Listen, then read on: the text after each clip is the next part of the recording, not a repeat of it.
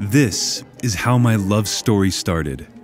We were at a cozy restaurant in Yerevan when we met for the first time. Curiosity is what brought us together. And then I had to know all about it. Yes, Armenian wine. I couldn't imagine that wine was discovered here, and that it was embedded in Armenian life for thousands of years.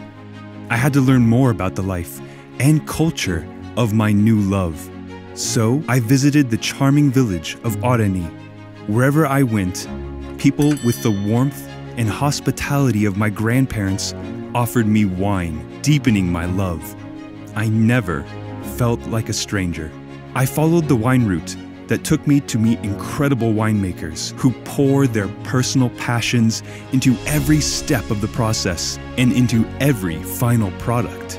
I saw vines of the indigenous Armenia Noir, saw how locals gather the harvest, carefully selecting each grape.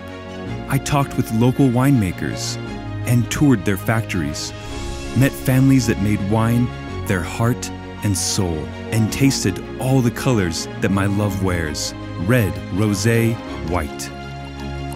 Finally, it was time for goodbye. But first, I gathered as much as I could take home with me.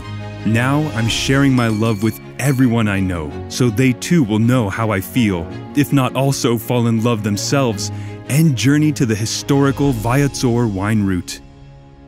Come to Armenia to meet your love.